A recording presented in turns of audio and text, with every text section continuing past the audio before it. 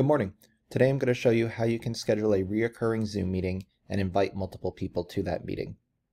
So let's say our meeting is going to be every weekday. Let's go from 9 to 12.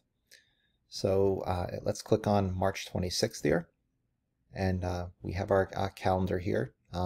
We can click and drag from 9 to 12.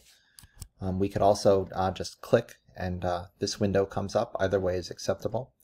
Again, we can make it from 9 to 12, and we can type a name for our meeting. Okay. Let's go ahead and click on More Options. Okay, and right here we see Repeat. It says Does Not Repeat currently. So why don't we change that? We'll click on that, and we'll say every weekday, Monday through Friday.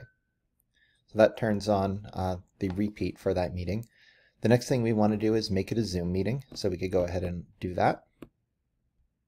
And you can see that it put a URL in there for Zoom. And then the last thing we want to do is put our invitees in there.